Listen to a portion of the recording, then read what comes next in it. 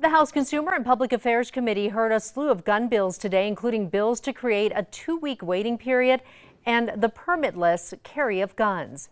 News 13's Natalie Wattis sat in on that meeting and joins us with the details. Natalie?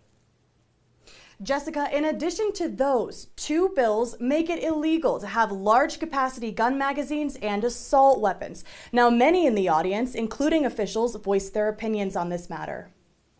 You don't need these huge magazines to hunt with. You don't need these huge magazines to defend your home. The only time you need these huge magazines, quite frankly, to defend your home is if there's a SWAT team perhaps outside. The New Mexico state constitution states the right to bear arms shall not be infringed upon.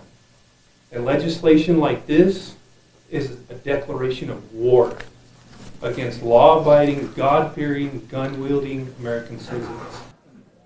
Senator Linda Lopez asked to roll House Bill 50 over and merge it with House Bill 101, and that was allowed. Now, House Bill 101 outlaws large capacity magazines and assault weapons with few exceptions. Large capacity here meaning able to hold more than 10 rounds. Now, if passed, it would require anyone with them to either surrender them to law enforcement, sell them back to a firearms dealer, or get them out of the state. And while some in the audience were in support of this, many were not.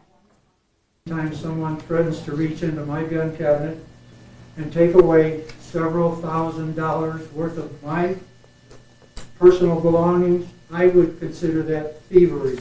If I'm sitting at home and I have 3 little kids and I hear somebody crack my sliding glass windows, I don't want to have a 22 caliber pistol with nine shots in it. I want to have a nice big rifle that has been expanded for my tiny little short dinosaur arms so that I can shoot them bad guys. Thank you. In the end, House Bill 101 passed on a 4-2 vote. From here, it heads to the House Judiciary Committee. Back to you. All right. Thank you, Natalie. The committee also discussed another firearms bill. House Bill 100 would require buyers to wait 14 days before they could legally obtain a firearm. The waiting period would begin the day a federal background check was submitted. It passed the committee. If signed into law, the bill would go into effect on June 16th.